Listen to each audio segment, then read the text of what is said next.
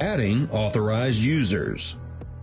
Before you begin, refer to your student page to verify whether you already have an authorized user in the system or not. If you are a returning student who has already set up an authorized user in the past, go to the Account Summary tab, then Quick Links to manage your authorized user information. Then click on Manage Now.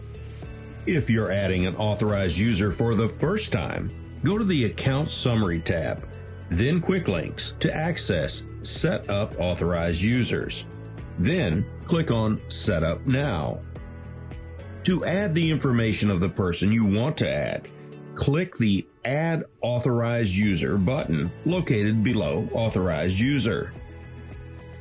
Then enter the first, last name, and email address of the person you want to add. They will receive the login instructions and a temporary password in the email address you have entered. When you are finished, select Create.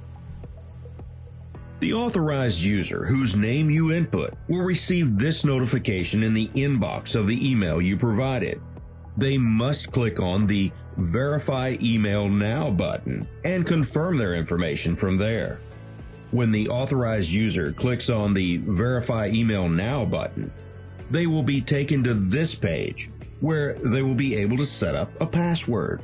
Before you exit, always verify that the authorized user information you have entered is correct to ensure your authorized user has indeed received the login instructions and temporary password that will grant access to view or pay a bill.